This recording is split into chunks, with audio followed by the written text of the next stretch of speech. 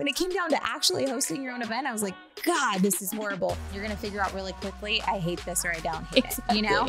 There's resistance here and it's here to teach me something I'm supposed to power through versus this isn't aligned and I'm supposed to pivot. If I don't have peace where there's resistance, then I don't do it. Every single one of us, our purpose is to experience abundance. Every single one of us. We're not here to like suffer. And a lot of people get stuck in that. If you're not happy right now, you're doing it wrong. The safety that I thought came from finances actually doesn't. How can you not be grateful? You're making all this money, you have an amazing team, and you're over here saying you don't want it. I had to overcome other people's mindsets to come into what I really wanted. That's pretty powerful in this question of what do you really want?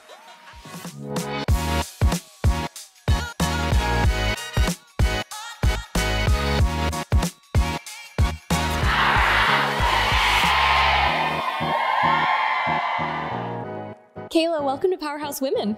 Oh, I'm so excited to be here. I actually cannot believe it's taken this long for us to do a podcast together. I know. It's so weird. Like, you're coming on mine tomorrow. It's actually just rude that we waited this long, but it's going to be so fun because I actually feel this sense that you and I have been in similar seasons of some transition. Yes. That's number one thing we have in common. The other thing is we're supporting spouses who in recent years have gone into creating their own business, which is a whole different dynamic. There's so many things I can't wait to dive into. How would you describe your current season of life/business? Oh my goodness. Okay. How would I describe it? Great question. I'm so happy to be here. So it's very different than what I thought it was going to look like, but writing a book and putting that out there into the world, it's like launching another company. And what I realized was I loved everything about writing the book, marketing the book. Like I love this whole thing. Like I'm so excited to see what happens, how many lives we change. And now I'm like, oh, what's my second book going to be? Because it's really weird how you can't change it. Like now it's done. Like that is the first book. You can't go back and like have another idea and be like, oh, nope, that's it. So I'm like, oh, second book. So I'm in that exciting transition of becoming an author, like so fun. And I'm just really loving being a wife and a mom right now. I have my coaching clients and I love that, but I'm really liking like going deep with them, like one-to-one, like making it happen for them. And then just being with my kids, watching Chase. Like I mean, I am so proud of him. Like it's crazy because I, about a year ago, told him to give up. I was like, just throw in the towel, do something else. Like this isn't gonna work. And thank God he didn't listen to me. Like, you know, like I'm just so proud of him that he's just like had grit and gone, you know, the distance. Yeah. So anyways, it's been fun to support him. Like I was like, what can I do like to make your life better? And I was like, you know, can I make you coffee in the morning or something? And he was like, actually, I want to eat my lunch in peace. Like, so when you see me eating lunch, don't talk to me. I want to put on a show and I just want to be alone for 20 minutes. And I was like, what? He was like, yeah, I feel bad every time I watch TV because I'm always like, what are you doing? Like, make some money. What you doing? The kids are at school. He's like, I just want 20 minutes. I'm like, okay. And so I really bite my tongue. And anyways, but I'm being like intentional as a wife now with that. Yeah. I know that sounds so like what? But yeah, that's hard for me. This is so good. And so what's also cool is our husbands love each other. Yes. They're also both just like these big burly teddy bears, such great providers, here's what I love about both of our husbands. They're the type of husbands who have been 100% behind us. Yes. Maybe not. And I know you've shared a lot on your podcast and the journey of yours and Chase's relationship as you transitioned into network marketing, which is where we first met each other. But what's so cool is that they have really been so behind us. Chase behind a company called Mommy Millionaire, Elliot behind a company called Powerhouse Women. Right. And then now they're really getting to step in and create their own thing. So I actually take me back to that conversation where you told him, throw in the towel. What was going on? And I'm actually so grateful you're willing to even share that because here's the reality is I think on the surface, people see us as like power couples going after these big things. There are some really hard conversations going on behind the scenes that most people, it's not appropriate to share the full details of that, but there are these moments where you question like, wait, should we continue doing this? Right. So in our family, back in 2021, he decided he was going to step away from Mommy Millionaire and to go all in on My Abundant. And we knew he wasn't going to make any money and it was going to be really all on me. He hadn't been making any money, except in Mommy Millionaire. So it was like, okay, that's not going to be any different. But then I was like, it's different. And because I'm running the company by myself and all these things. And I was just like, I need you to make money. And we had not only like, he's not making any money, but he's also investing a lot of our money into getting the software, getting like all this tech stuff built, traveling. Like it was just a lot. And I was just like, when are you going to start making money? Because, in our businesses, it's easy. You put an offer out, you make money. Exactly. Yes. Well, with he's like, this is a tech startup, babe. Like it's not going to happen overnight. And I'm like, oh, like I have that microwave mentality, right? I want it now. And he kept getting like no's and like doors shut in his face. And he would talk to people that like they were a yes. And then all of a sudden they were no. And I'm like, maybe it's a sign you're not supposed to do this because I just didn't really see the vision. I'm just like, it's not happening. Like I don't see a light at the end of the tunnel. And thank God now I do, even though there's so much more work to be done in the company, but he's starting to really take off and I'm so freaking proud of him. But he almost did. Like he actually considered like calling his business partner and just being like, we need to close the doors. And he called a few mentors of, friends that he has in his life and got some really great advice. And then we made a pact with each other that like, if it got too much, like if it really was too much for me to like carry the burden financially for another 2 years, that's what we made a pact with, then he would. In 2 years, if he still was not bringing in any money, then he would throw in the towel. Yeah. So we're a year later and he is now being able to bring something home. It's not the full package of bacon, but it's a little bit. Okay. Yeah. Like one strip, like two pieces of bacon. That's like it's the start of a breakfast. I see the light at the end of the tunnel, and so I'm so freaking proud of him. But yeah, so that was where it was. We just had that open communication. And that's one thing that we've learned and, being married for 15 years is just like, talk about everything, like over communicate about how you're feeling, what you're needing. And really what it comes down to me is like safety, is I need to feel safe. And with Chase, yes, he doesn't financially provide right now, but he's doing everything he can. But he does the most important thing to make me feel safe, which is emotionally feel safe, physically feel safe, like mentally, my children, like he provides that safety. Like if he's around, like I'm always like, I'm good. You know what I mean? And so I'm like, gosh, like this is just a season. And so changed my perspective and we're in a good place now. So true. Okay. Wild, because we haven't gotten to catch up in a little while, just how similar this is to the season that like Elliot and I have been in. Because they're both starting businesses that just are the type that are going to take a while. Right. They could pay off in huge ways beyond like what I could ever fathom. But I'm so used to having the business where it's like, oh, I'm short this much.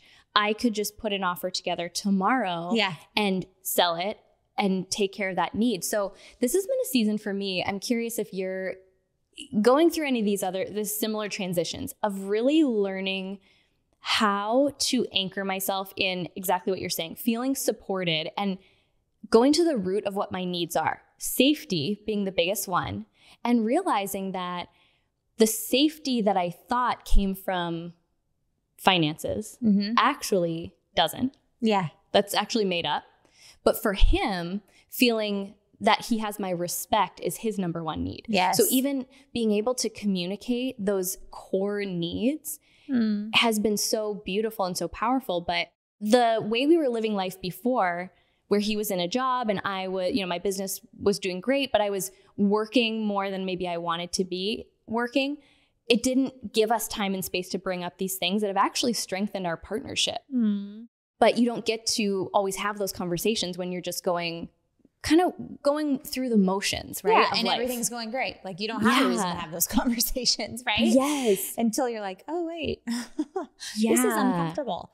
Yeah, I want to change something here. So powerful. So, okay, you are also just two people that for Elliot and I can totally speak for him, we look up to you guys so much as parents. The family, you have the coolest kids. Thank you. In the entire world. And anytime we get to be around your entire family, that's actually the most fun. Aww. And you've done this really great job of instilling certain principles into them, like from a young age, because most of your I think all three of your kids have really kind of grown up with their parents as entrepreneurs. Is that right? Mm-hmm. Okay. So what have you learned in the journey of raising kids as an entrepreneur that you can look around and see maybe it's different than friends or family members who haven't had that, like their kids haven't had that upbringing? Right. I mean, most people that we know don't have a dad that is on for everything. I mean, Chase has never missed anything for our kids. He travels every single weekend. He's in a different state for Cooper for hockey right now.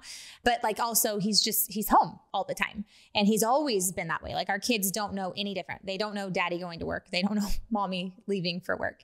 And so it's a true blessing because, you know, you look at what's wrong with families right now. It's that the patriarch, you know, the man is usually gone too much away from his kids and they don't have that influence. I think there was a study that shows that if a woman has faith in God in their family, I'm pretty sure it was like 10% of the kids will have faith. But if a man has faith in the family, 90% of those kids end up having faith. Yeah. And so it was like, wow, that's so crazy. The man has so much influence over his household, and Chase gets to that for years. I mean, that got to be his full-time job, really. And so I used to look at that and go, oh, yeah, I'm the breadwinner, and like have an attitude about it. But I'm like, God totally ordained that to happen because like my kids are like, yeah, they are. I always say they're cooler than me. They are. They have a much different childhood than how I grew up. Mm-hmm. And it's because they feel safe and loved, not only by one parent, but two.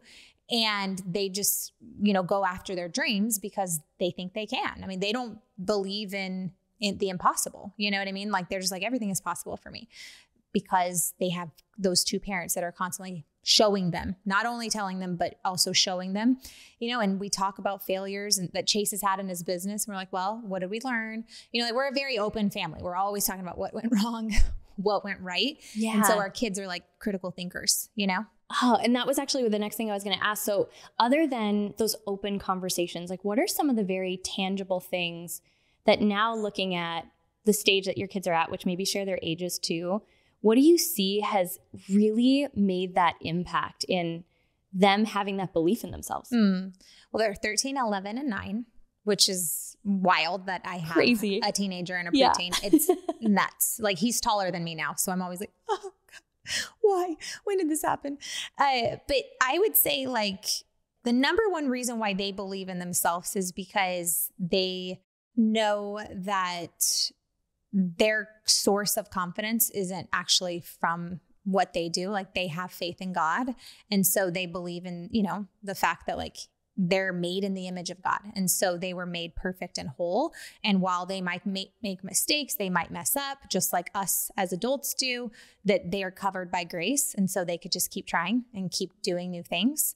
You know, and so I think that's a really healthy mindset for them to have because so many people grow up and they think they can't make a mistake, mm-hmm. but our kids feel safe to make mistakes because it's going to happen. And we make mistakes and we constantly apologize. Like, wow, mommy really messed up. Well, they don't call me mommy anymore, but I really messed up, you know, they don't say daddy anymore. It's so sad. But anyway, you know, like we talk about those things and we're kind of like, okay, like we know you're going to mess up and here's what we want you to work on next time. But we forgive you, you know, do you forgive mommy for messing up, you know? So we're always talking about like that concept of forgiveness, not only of other people, but forgiving yourself for messing up, because so many of us, we hold on to that like shame. We're like, oh, I'm mad at myself and for messing up and doing this and da da da da da. And Sally's mad at me, but anyway, yeah. Yeah. And it's so interesting how what I'm hearing from that is it's just in those everyday conversations, and not a parent yet. I can see how, you know, there might be this tendency to try and protect them, right? So where is that fine line between being honest with them, especially about some of the harder things, but also maybe not introducing fear or not introducing unnecessary stress that is like appropriate for whatever age that they're at? Yeah. Is there such a thing, or is it really like openness in all of it?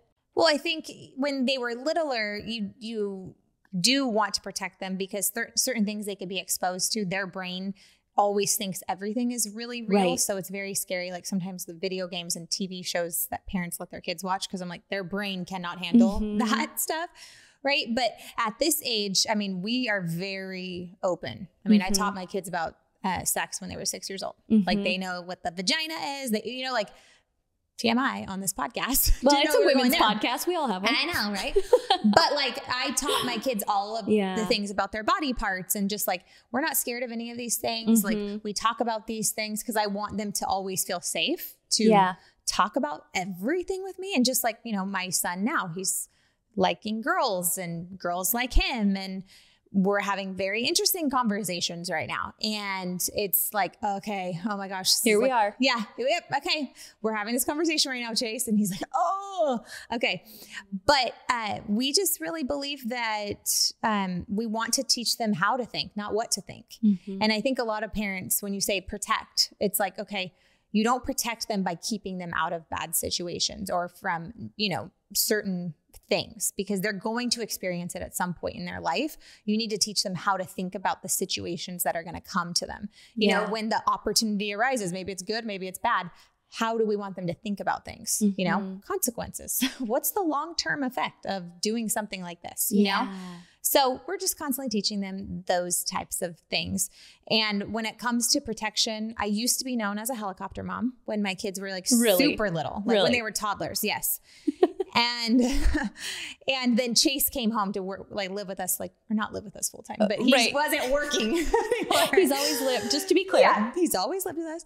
Yeah. But so then he was like, you know, running the show while I was like building the businesses and stuff. And so they were eating dirt and, you know, like making mud pies all the time. And it changed. So it's so fun to see all the different stages and stuff like that. But what I've learned now is that God really protects them. And so learning to surrender my kids, because, you know, with every year that they get older, they still want to know we're there for them, but they want to spend their time, you know, doing other things, hanging out with their friends. And I can't listen and be in on every conversation. So I just have to go, God, these are your children. I pray a hedge of protection around them. I'm not going to live in the spirit of fear at all, because I believe fear is a spirit that you can take authority over. And then like, just go like, you have them here for a purpose, not for them to live horrible lives. You have them here to do big things. And so they might have to go through some sucky experiences in order to become stronger, right? Like Cooper got cut from his hockey team, and that was so sucky to see him. Like, he's such a great player, but it was like not good enough, you know? So that sucked. I wish I could have protected him from that. But who is he now? He's like the best player on his hockey team. Now, this was like a year ago, because he has to work 10 times harder than everybody else. Like he's learned that grittiness, like, okay, you're going to cut me. Okay, I'm going to go work harder. And it's like, I don't want to protect him from things like that, because it makes him be successful later on. You know what I mean? Yeah. Like I said, you guys just are such a model for just, I think, what I aspire to be like as a parent. And my kids will babysit your kids. I can't wait for that. Charlie is my girl. Yes, she is hired at the top of the list. So, but you mentioned how it is very different than your childhood growing up. And I think for people who don't know you, maybe they haven't heard your story, you have an incredible story, especially looking at the life you've created for yourself today. So do you want to share a little bit of that? Because I want to actually now talk about how that influenced the book that you wrote. Yes. So I was raised by a single mom, and she is amazing. She's my best friend. She lives with us now in our little casita, which is like, I'm so happy about. She's amazing. But life was hard. Like she's a different person now than what she was when she was raising us. It was hard. I had a little brother, and she was working as a hairstylist. And so she worked all the time. And I always say, like, I had the favor of God over my life. Like, I don't know how I did not get myself into trouble. My brother turned out one way. And anyway, he's not doing as well. He really struggles with addiction. And so it's crazy, because I'm like, I don't know how. I just never even wanted to do anything bad. Like I was always called a goody two shoes growing up and stuff. And it's crazy how it all worked out, but I'm thankful it did. But anyway, my dad was in jail most of my life. And he's still an addict today. So that sucks, you know, because it's been like 30 years of him really struggling with this addiction. But the thing that it taught me was compassion, I think, for people. And it also gave me that grittiness. Like, I don't want to turn out like that. You know, like sometimes we have an example of what we want to be, and then sometimes we have an example of what we don't want to be. And so that was really helpful for me. I was like, okay, how do I not become like him?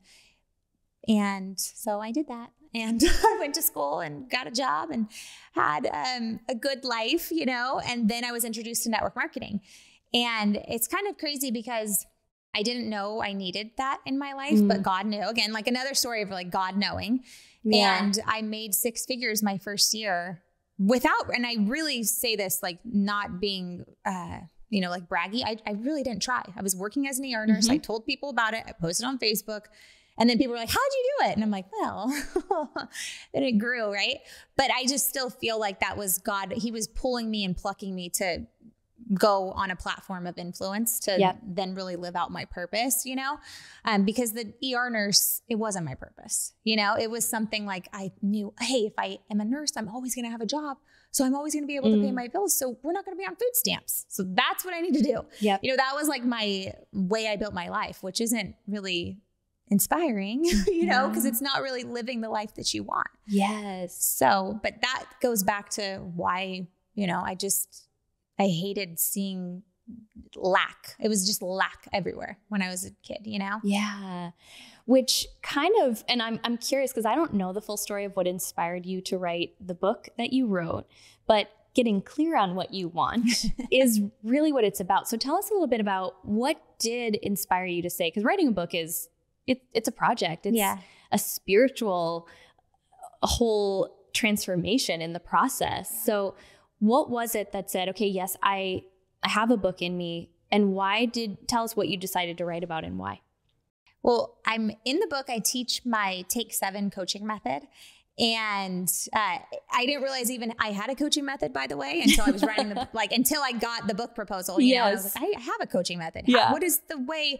Like, what did I have everybody do in order to become a millionaire? Because that was really the thing. I was working deep with one-on-one clients, and every one of them would become a millionaire. It's like there's something you did, and it wasn't build a website. You know, it wasn't any of that stuff. It was all the inner work that we did so deeply with each other for like a couple of years. And so that's how that came to be. Was I was like, gosh, I want to make sure everybody has this in their hands because they could do it on their own. They don't have to hire a coach in order to do that. Even though hiring a coach is great, takes you there faster. Okay.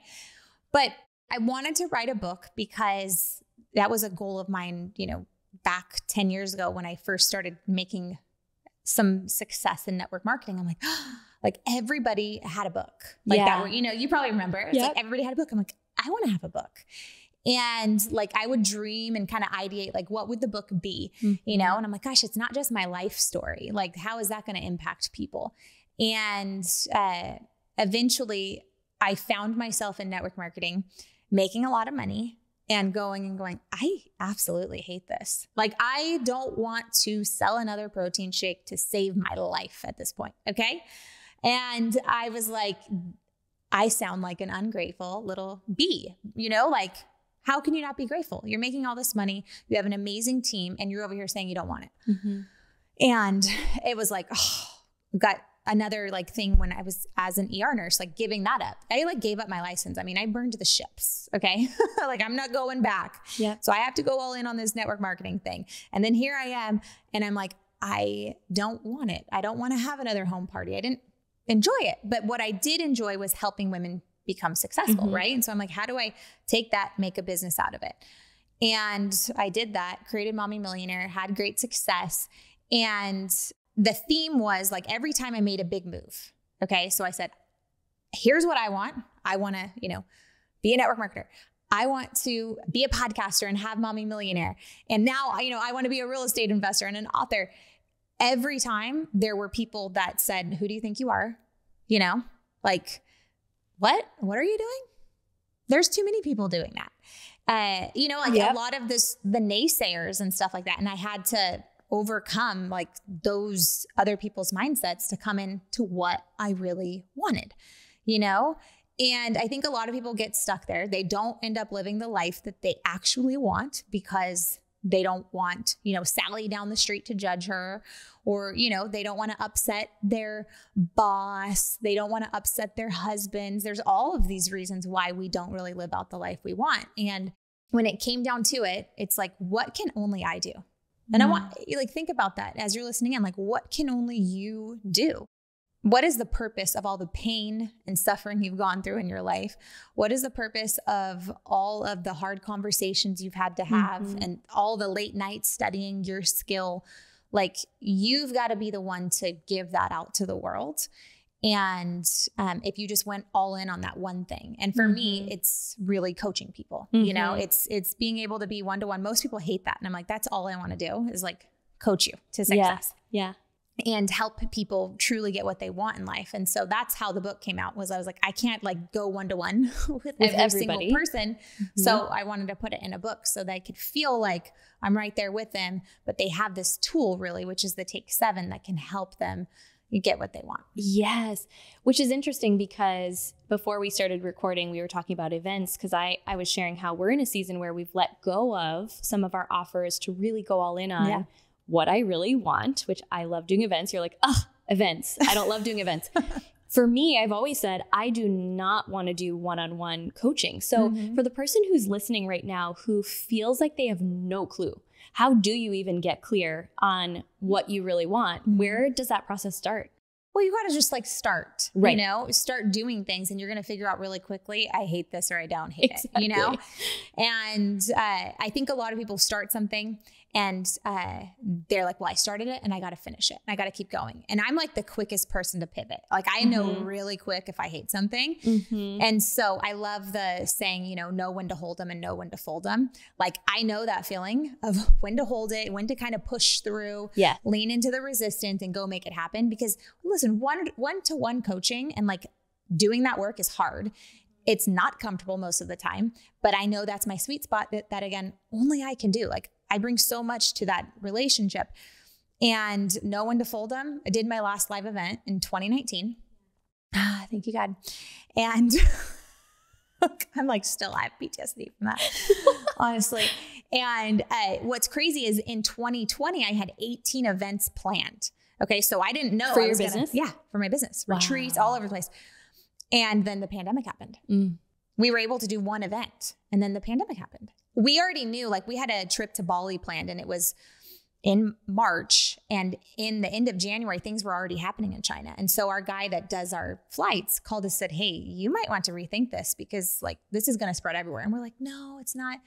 Anyway, yeah, that was awesome. It's on my YouTube channel. You can watch the real life reaction to how I did that. But it was like God going like, no, like, because I didn't really want to do any of those events, but I was like, well, I have to, because it's a part of this offer and people are going to love it and da, da, da, da, da. And he was like, no, boom. Like, I'm going to shut that door for you. And it's awesome that he did that for me, because then it really gave you some time to go, well, what is it that I really want? Right. Yeah. And it's kind of, you don't like, I wanted to do a live event so bad because I loved hosting like those little super Saturdays we used to have and all that stuff. I'm like, I love getting on stage. Yes. I like having that mic and going. And then when it came down to actually hosting your own event, I was like, God, this is horrible. Now, I just went to Jen Gottlieb's event. We both spoke there. And I'm like, this is my jam. Like, anybody wants me to come speak and go in and out, I'm your girl. But I don't want anything to do with like all of it, you know, pitching and all that stuff. I was like, no, I'm over it. There's so much. And that's such a great example of how you could love one element of it and think, I want to speak on stages. And maybe you're not really getting asked to speak. So you do your own event or a smaller type of networking thing so you can start to practice that. But you may get to the point where you realize you want to be a paid speaker or get to come and speak and pitch some other things that you're doing versus hosting the event yourself. So I love that. And you actually said something really important that I want you to speak to a little bit more of, being able to distinguish the difference between there's resistance here and it's here to teach me something I'm supposed to power through versus this isn't aligned and I'm supposed to pivot. So for you or for your clients, how do you walk people through that distinction? Because that's pretty powerful in this question of what do you really want? Well, I always want to like be in alignment with what God has for me. And I believe that we're supposed to be multipliers. We're supposed to take authority over our gifts and like give them out to the world. And we're supposed to be fruitful. And so first of all, I always do that check. I'm like, okay, but is this thing that I want to do, is it in alignment with those things? Like, is it growing people? Right? Is it helping me be a multiplier? Oh, and then the next one is peace, right? You got to have peace. And so if I don't have peace where there's resistance, then I don't do it because you've got to have peace. Peace is everything. I think that most people don't have peace. And I know it's like such a sucky feeling because you're in that moment where you're just doing things for the money and you're doing things because you feel like you have to be doing it because I said I was going to be doing it. You feel like you're out of integrity if you don't do it. Like there's all these stories that happen in your mind, but peace looks like, I don't know how this is going to work out, but I feel light all in my body right now. And I just have a trust. It's just like a knowing in your body that everything is going to be okay if I keep going down this path. And everybody that's listening in right now, you know that feeling. Like it's hard to kind of explain, but if you felt it, you know it. And so you've got to wait for that feeling. And if you don't have it, it's like, okay, well, keep taking action, like keep moving forward until you get that feeling, to be like, I'm going to separate or I'm going to keep going, keep pushing through. One of my mentors just said to me within like the last year about just that inner knowing. Some people call it intuition, Holy Spirit. I think, we all have our way of relating to it. But she said, when it's like the truth, it's neutral. It's not highly emotional.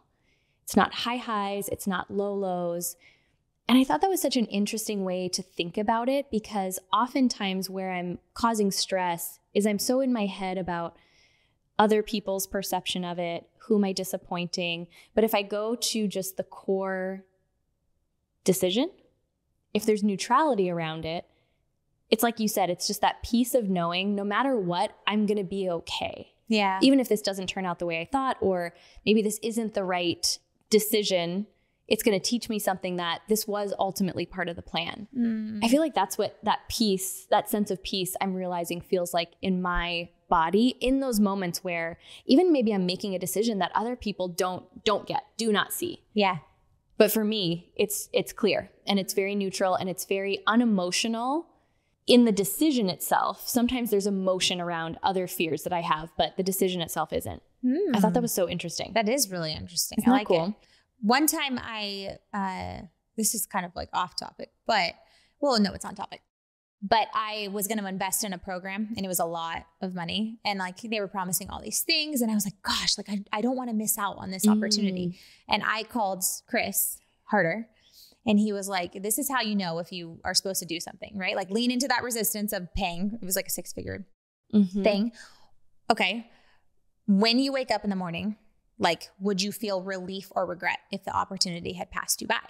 And I was like, oh, okay. I would absolutely feel relief that the opportunity had passed me by. And so that's how I knew, okay, that's a no on making that investment. Yeah. So there's also like, really good questions you could ask yourself too, which maybe you'll find them in the book. I know. Okay. Well, tell us what we can expect to get within the book. Yeah. Tell us the name. Tell us a little bit about if someone is at the point where they're actually sitting there and they're the perfect person. You wrote the book thinking of them. How would they know that? And then I can't wait to ask more about it. Well, okay. So I have a library at my house. Okay. And I am obsessed with books because everybody that wrote a book is my mentor.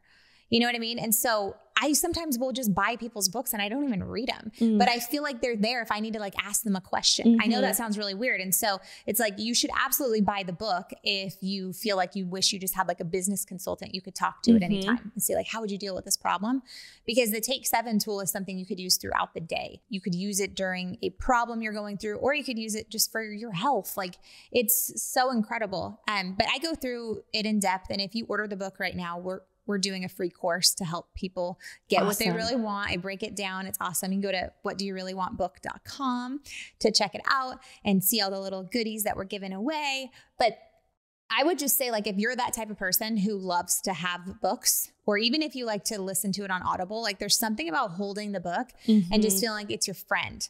Like that sounds so weird, but my bookies will get it, right? You're like, like I don't know Cayla, but I know her. Yeah. And I feel like it's going to help me make better decisions. Like that's what it's like. I always buy like at least like books I love. I'll buy like 4 or 5 of them to just keep them at the house, and I'll give them out. Like right now I have books in my car because I'm so the same way. Oh my gosh. You are. Okay. So like a traveling library. Yes. See, we're the same people. So I went to Cane's. My kids love Cane's so bad. Okay. I can't believe I'm that mom that takes them to fast food, but here we are. And the girl at the thing, she goes, oh my gosh, I love your color. I have this obnoxious blue on my G-Wagon and it's my favorite color. It's so pretty. Yeah. I know. It's obnoxious. So it's fine. She's like, I love the color. I go, oh my gosh, thank you so much. And I'm like, gosh, like this is a good moment to give her a book because she said to me about my car. Maybe it could be her dream car. It used to be my dream car. And I had The Richest Man in Babylon in my backseat. I'm like, Cooper, hand me that book. He's like, you're not going to give it to her, right? I'm like, yes. He already knew, like, I'm giving it to her. He didn't even have to, like, what do you want the book for? And I just write in it, like chase your dreams and then give it to her. And she's like, oh, what? And I just I just feel like books spread happiness and like you can give so much to people in a book. So anyway, I'm a nerd. Like I love that. Oh my goodness. So I am that friend too. And even just like the best way to support a friend's book launch is buy multiple copies, give it away to friends. So if you're buying copies, get a couple extra for your friends. So the book is really framed around these questions, these powerful questions. If you had to pick one question in there that you think is a game changer for people, like they're not thinking through this lens, if you had to signal out like one question that we can kind of like tease people with, what's one of the most powerful questions in the book? Every one of them is so powerful. But I think the first question, it's what's not working for you. Because we're really good at complaining, right? Like we're really good at going, I'm sweaty. I just did this for the podcast. I'm sweaty. I need some water. Like we're really good at listing out the complaints. But are we going to get anywhere by complaining? No, you're like a crap magnet, right? But there's a powerful way to talk about what's not working for you in your life when you're willing to do something about it. So this is what I say, don't write anything down unless you're not willing to do something about it. So, what's not working for me in my life? At one point, the network marketing thing wasn't working for me in my life. Having a team of 90,000 people that they expect all this stuff, all the time, it's not working for me anymore. I don't want to live this way. If I have to live like this for the next 5 years, torture. Okay. And I know that sounds like it sounds like, I know some people are going to be pissed, but here's the thing is like, what's not working for me in my life? I don't like being so easily accessible to so many people. I don't like that so many people feel like they can just have access to me because they bought a protein shake. Like, I don't like that. Like, I'm actually a very private person. And I want to put more boundaries in my life. So it came, you know what I mean? It started with, this isn't working for me, but really like, it's that like, I want a bubble. I want a bubble of protection around me and my family that nobody gets access to. And this came from after I opened my home up for 7 years, every Tuesday night, having randoms in my house. Like what? I would never do that now. But like, that was our life, And so I was like, gosh, why don't I like that? Like, so then you start to go through and you go deeper, deeper, deeper. It's like, well, like safety is the most important thing to me. Safety. Okay. And I don't feel emotionally safe anymore with this many people feeling like they have access to me. And I don't even feel like physically safe. There was one point, I don't know if like, I'll share this with you. I had somebody sleep outside my house, an armed bodyguard, because I don't know what it was. Like I started to really get into my head around, like, I just did not feel safe. Like I felt like somebody was coming. I know. Right? Like I was messed up for a while and I was like, okay, we got to get out of this because what I really want is to be a great mom that gets to experience life, have so much joy. I can't do that if I have, all these people that think they can call me all the time, think they can stop by my house to buy some protein shakes. Like I can't do it anymore. Yes. No, I mean, that makes perfect sense because what it does is a question, and I can't wait to go through the way you have it written in the book, but it makes you get clear about then what about that thing that isn't working at a macro level isn't working, so you can design what does. Because what was hard for me, and I don't know if you went through this at all, when I stepped away from network marketing, which was my first business, there was a lot of recognition, not even for me at the level that you were at within the company, a lot of recognition, a lot of money, a lot of the things that were once my dream and were a lot of other people's dream. Yeah. So to have that space, and that's why I love questions. I love books that pose really powerful questions because it has me slow down and start to evaluate my own circumstances through the lens of, is this what I want right now? And there have been times where I've realized I went down a path that it was actually what someone else wanted, or even a previous version of me. Right. But I'd love if you could speak to this, because I don't think there's a lot of conversations around the fact that it's okay for what you wanted in one season to not at all look like what you want in this season. Oh my gosh, I've gone through that so much. I'm going through it right now. Yeah, I think that in order to truly become who God wants you to be, there's going to be so many versions of you. And you can't hold on to who you used to be in order to go there, because it's too heavy. The more and more like I spend time with God and I realize like my purpose, and I look at everything I do through the lens of my purpose. Like, why am I here? I believe I'm here to spread like awareness around freedom and how, you know, finances are just a tool, and how like you're all like, every single one of us, our purpose is to experience abundance. Every single one of us. We're not here to like suffer. And a lot of people get stuck in that. Like if you're not happy right now, you're doing it wrong. You are, right? And so I want to keep spreading like, hey, like freedom is easy. Find the formula. And yes, finances happen to be included in that in our day and age. And so there's a formula for that. And so I just believe that like, I've got to go out there and I've got to share like all the time, but how I do that might change. Right now I'm doing it. I love my podcast. I don't ever see myself changing. Like I love podcasting, right? Same. But, and I hope it doesn't change, right? But like also giving yourself permission to go like, hey, maybe in 10 years, I won't want to do it. You know, I don't know. But like giving yourself permission to go like, I'm going to do what I want to do. Cause that's true freedom. I'm going to do what I want to do when I want to do it with who I want to do it with. And that's abundance, being able to say yes and no. Ooh, being able to say yes and no. I feel like the longer I go into this entrepreneurship journey, the no's feel even more abundant than the yeses. Oh my gosh, yes. I love saying times no. 10. I love saying no. It's so good. Okay, so remind us again where we can buy the book and also where we can connect with you. Okay, so whatdoyourellywantbook.com, and then on social media, I'm Cayla.craft, Cayla.craft. And I'll just share this from like a friend perspective. Cayla's account is one of those that I go to on like the day that I need to remember like who the F I am. You're that friend that is loving while also being like this fierce voice for, okay, come on, let's do it. Like we're on this earth for a very short period of time. We do all have a purpose. Even if you're in a season of transition or pivot, it's just enough to remind me like, oh yeah, I got this. I can do this. So I'm just so grateful to have you here to get this chance to sit down with you. Me too. And I have one more question, and this is a fun one to ask, especially women who are my actual real life friends, because I know I don't pause to acknowledge myself as often as I could. We just call it your powerhouse moment. So it could be anything big or small that right now you just want to take a moment to acknowledge yourself for. Like when I say, what's a recent powerhouse moment you want to celebrate with us? What's the first thing that comes to your mind? My recent powerhouse moment. Oh my gosh. Not losing my mind on my children. No. And that's a very real one. All the moms are nodding along right now. I think that it's probably in little moments that are happening every day now, but I feel so good in my marriage, probably for the first time ever. Like before, I've always loved Chase, but now it's like a different feeling of, like even he's the most stressed I've ever seen him be. And so he has a little different personality, you know, a little snappiness to him lately. But I think my powerhouse moment is being able to see him for who he is truly, like how God sees him.